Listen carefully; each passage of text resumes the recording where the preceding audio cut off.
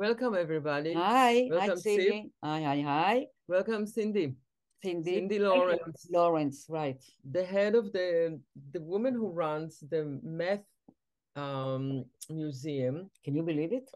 Yeah. There is a Meth Museum in New York City. What is the Meth Museum? Yeah. The Math Museum is a place where everyone can come, especially people who think they don't like math, and you will find a new way to engage. It's sort of like going to an art museum and seeing something beautiful, and you wouldn't expect to see that with math. But I promise you, and I hope you'll both come personally, that you will leave and say, I never knew math could be like that. But you know, when you hear the word museum and when you like art and you like to go to the museums, the last thing you think about is math. Right. And or physics. And usually there's like divisions between people who like art and the people who like mathematics. Why do you think people are afraid of mathematics or they don't like it so much? I think that we have a problem in our society where we think that there is this division.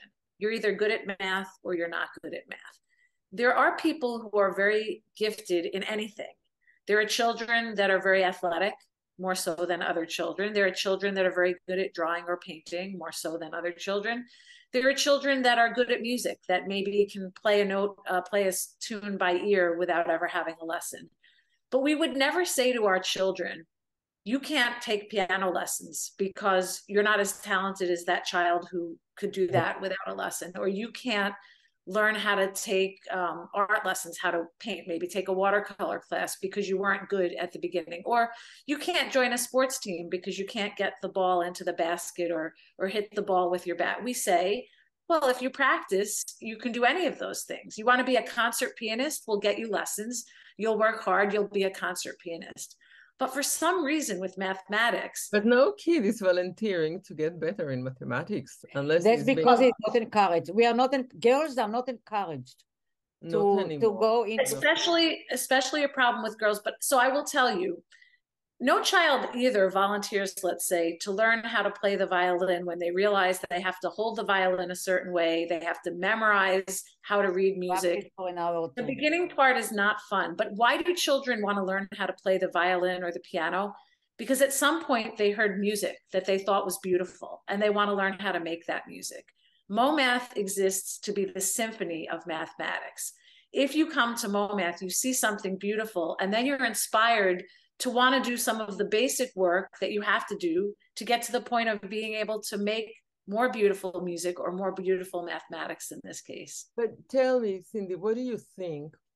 Why is it that the society gives the math the crown of wisdom, and they think if you're good in math, you're probably a genius.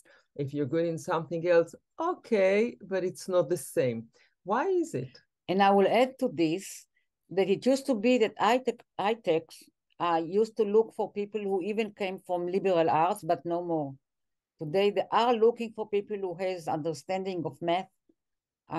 So it's. I think the problem is because of this situation that I mentioned, where we have this idea that you're either a math person or you're not. You're good in math or you're not.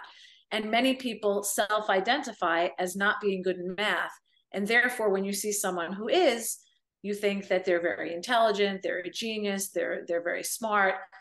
And the fact is that there's nobody that can't be good in math if they aren't, if they are interested in spending the time to try. And it's like anything else. You might not be very good in baseball, but if you spend enough time with somebody throwing you balls and trying to hit with the bat, you will get better at it. And we just have this wrong assumption. Maybe it's boring for some, and maybe there's no interest to get better in it.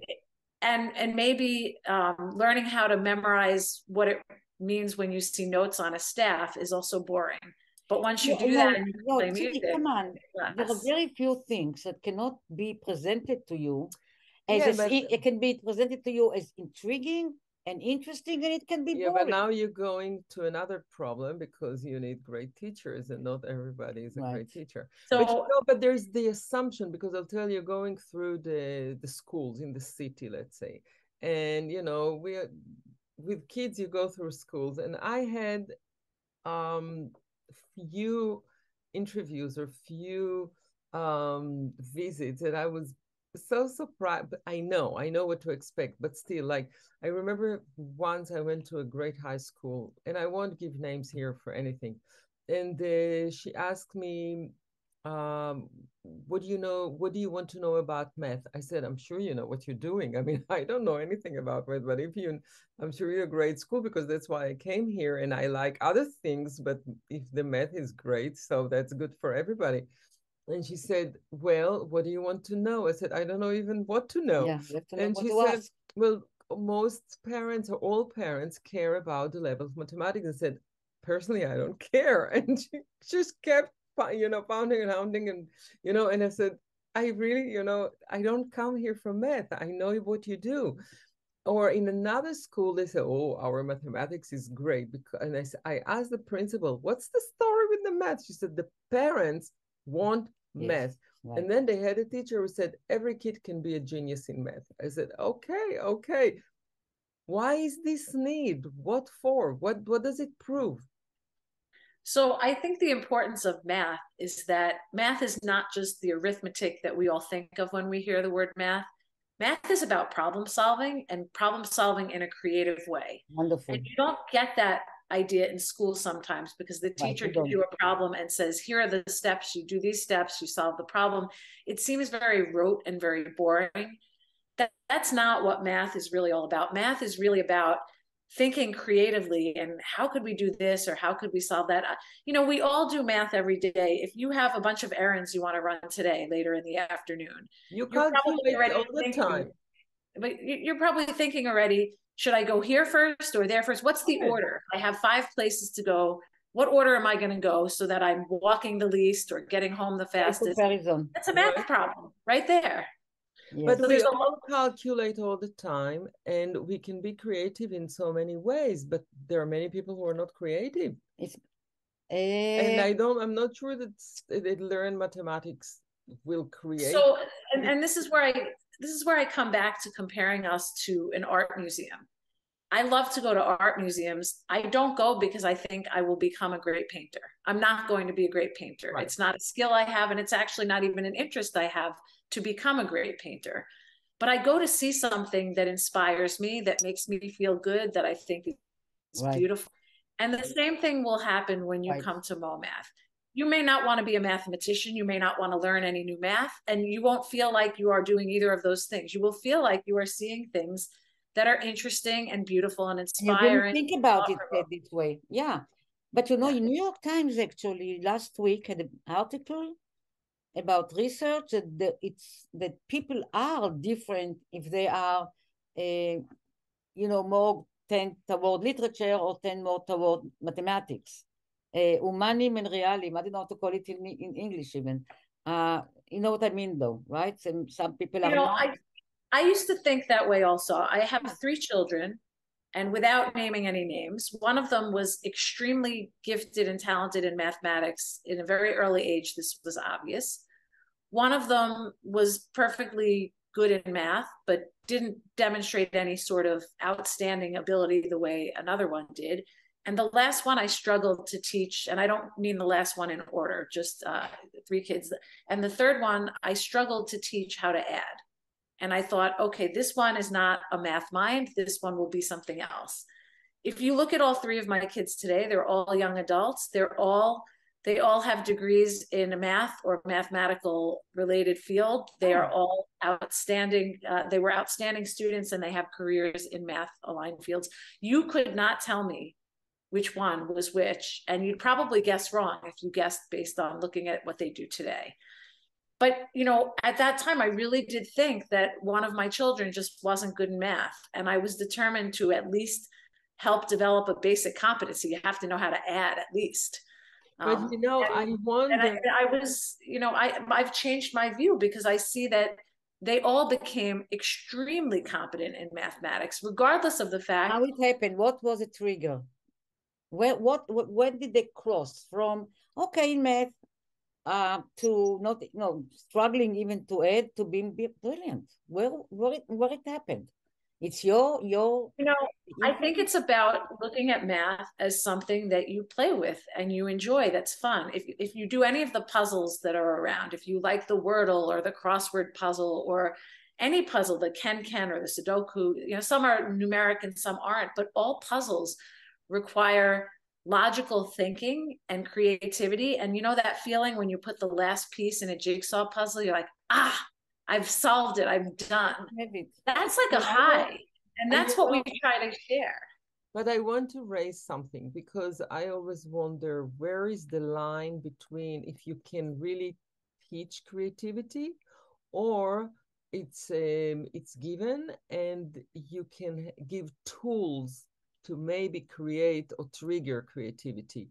There's a very fine line between the two because I don't know if you can teach creativity, but I think you can give the tools to try to use another way. I will say, I never thought of myself as a good puzzle solver or a particularly creative problem solver.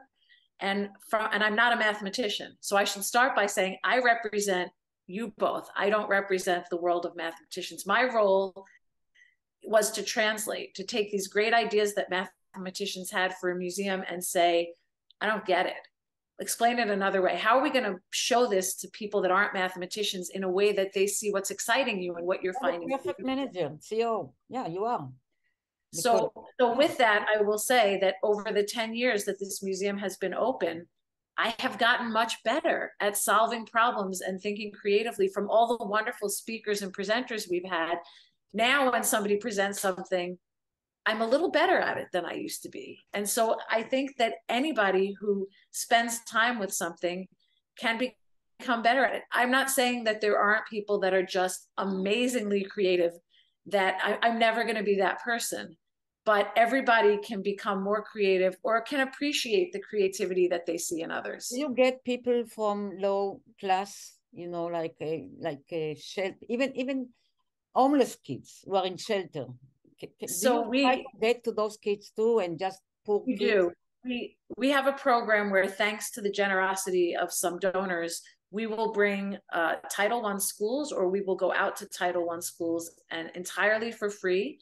Not only do we bring schools from disadvantaged areas for free to the museum, but we know the challenge is sometimes getting there.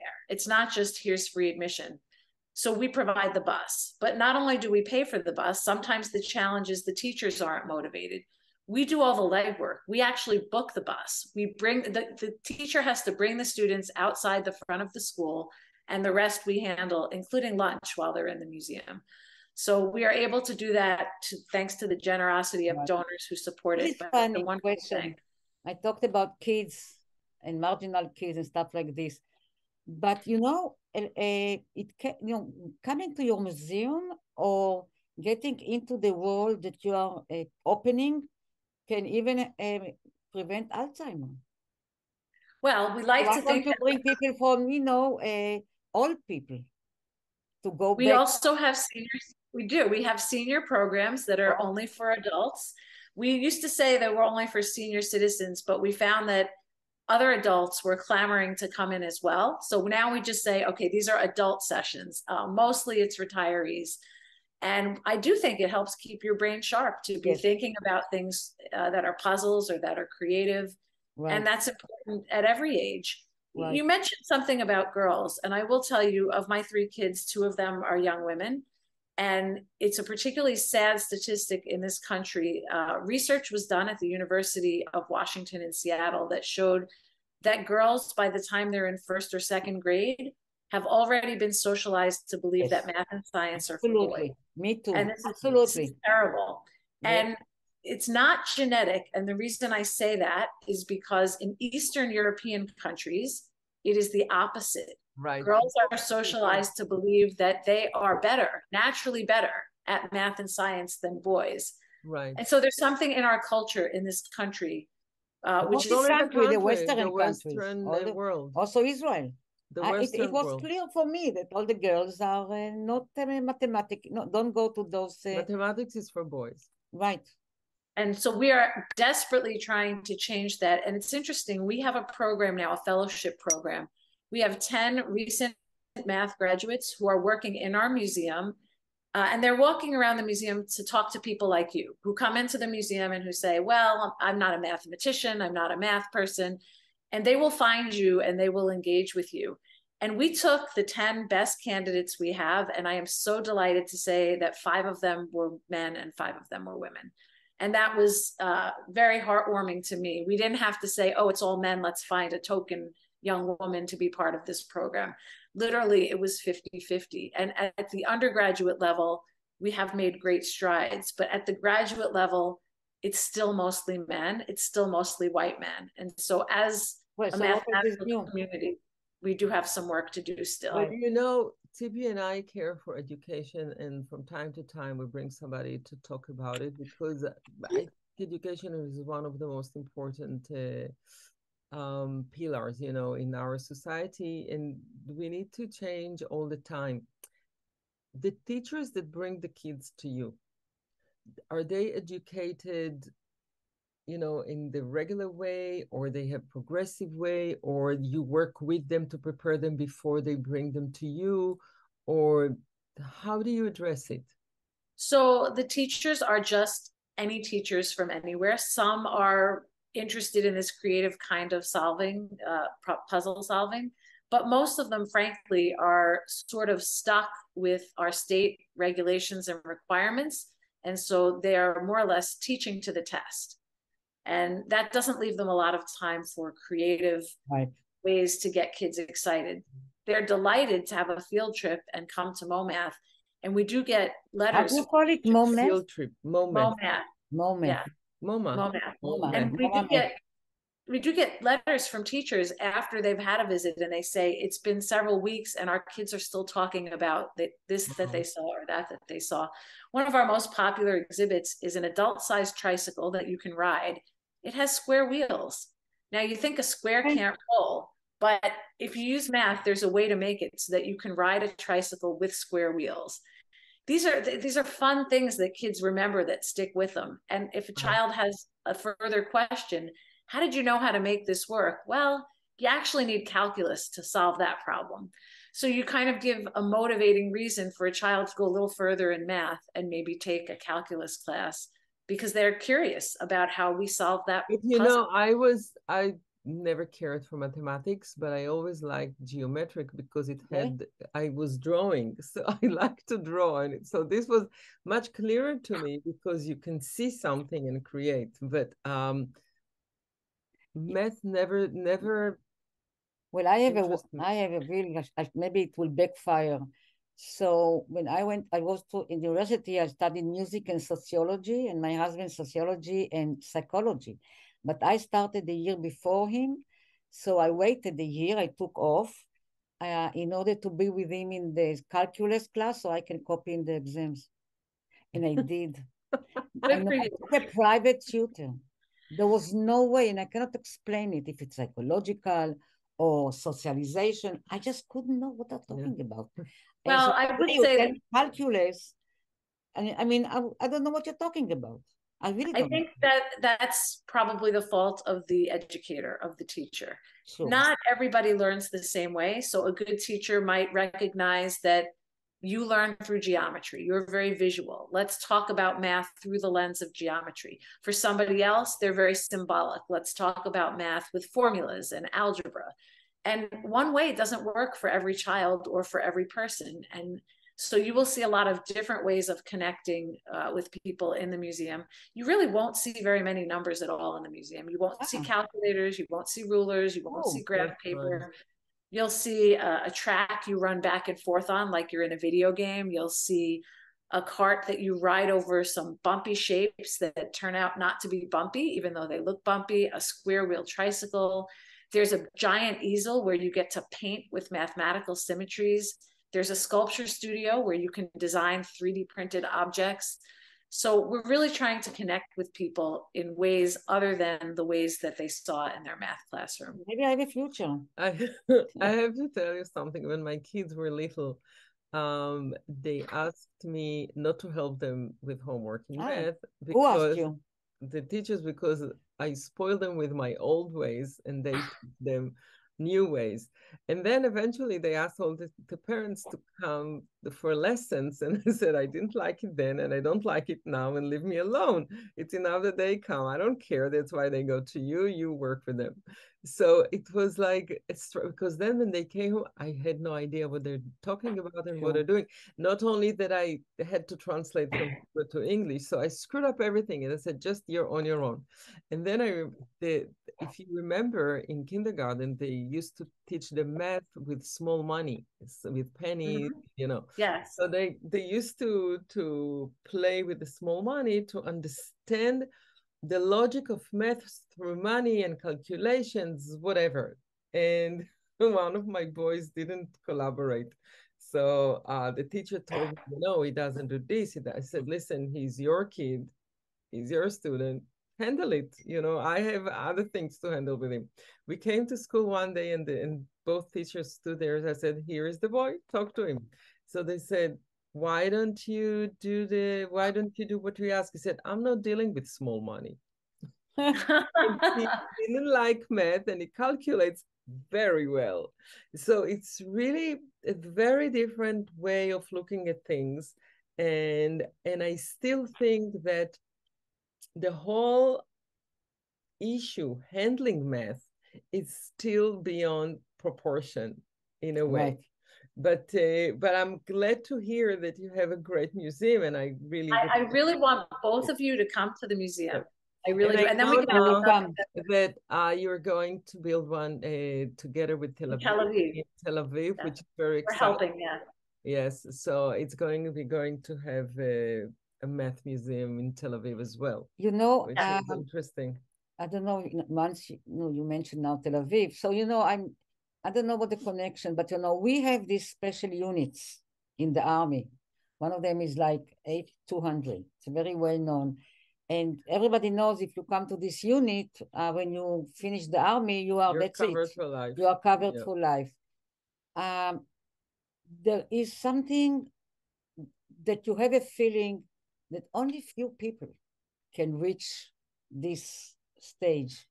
And too many are excluded, especially from what we call periphery, from outside Tel Aviv or outside. No, but there's something else, Tzipi, that happens today with this unit, because it used to be field units that used to be the goal of the soldiers, and today there's this considered to be the unit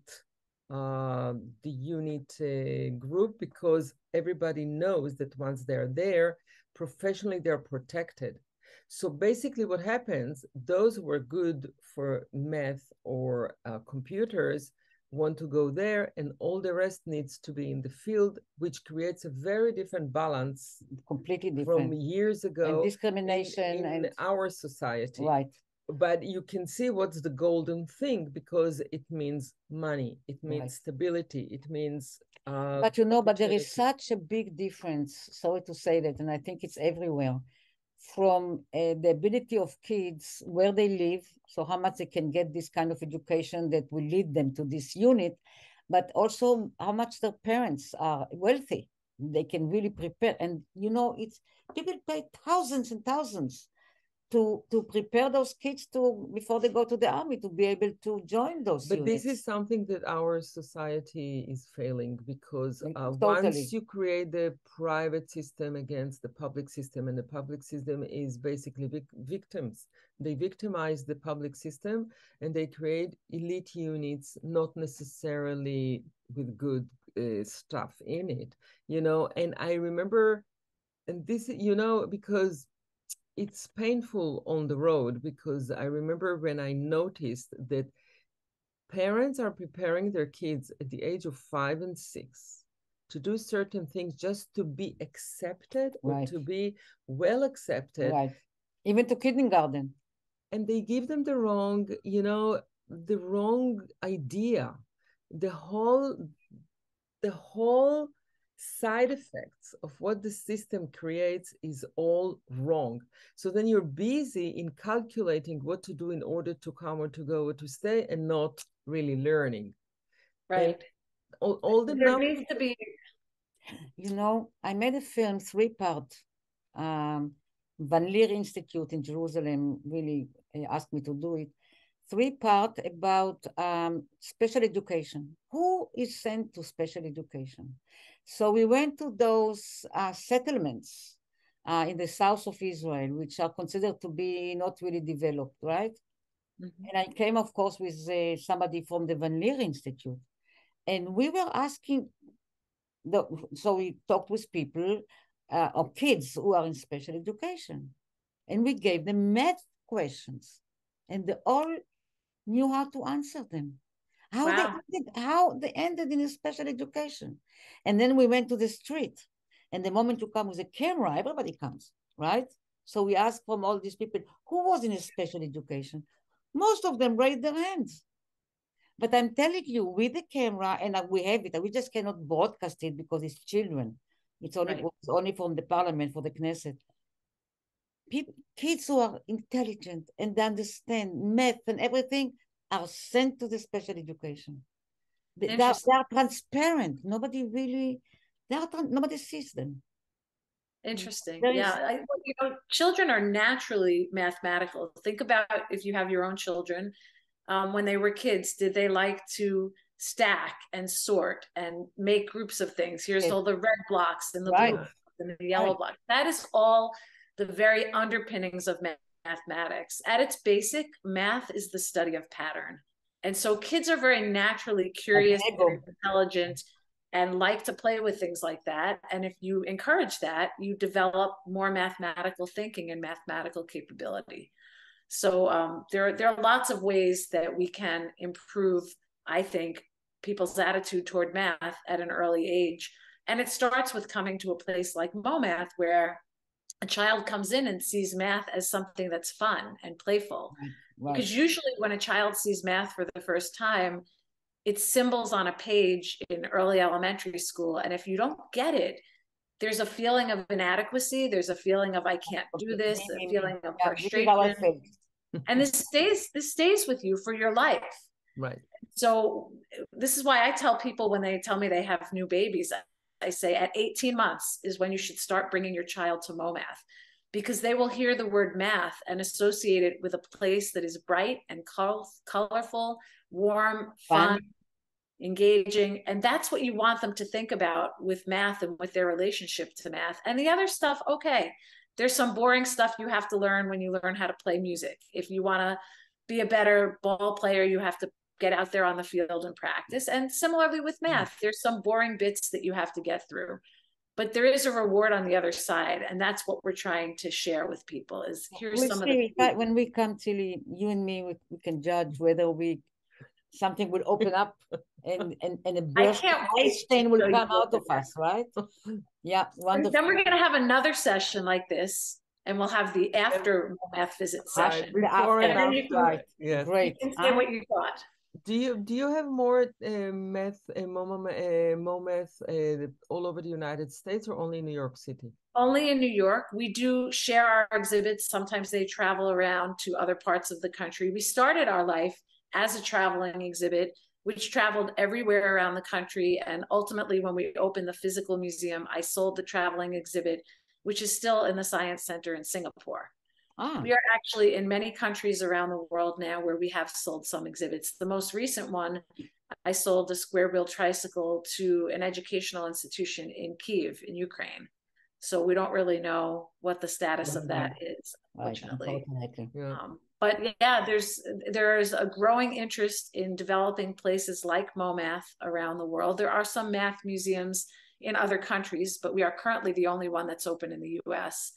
And Israel is a place where I hope there will be a museum of math in Tel Aviv. It's the Tel Aviv Foundation. They do it. No, they're very good. They're really very innovative. And this is it's beautiful. So we'll come, we'll visit, we'll tell you, and then we'll talk about it. And we'll all be in the opening in Tel Aviv in a few years, I hope. Yes, I can't wait. Thank you so much. That was wonderful. Thank you. Thank you as well. Okay, bye-bye. Thank you so much.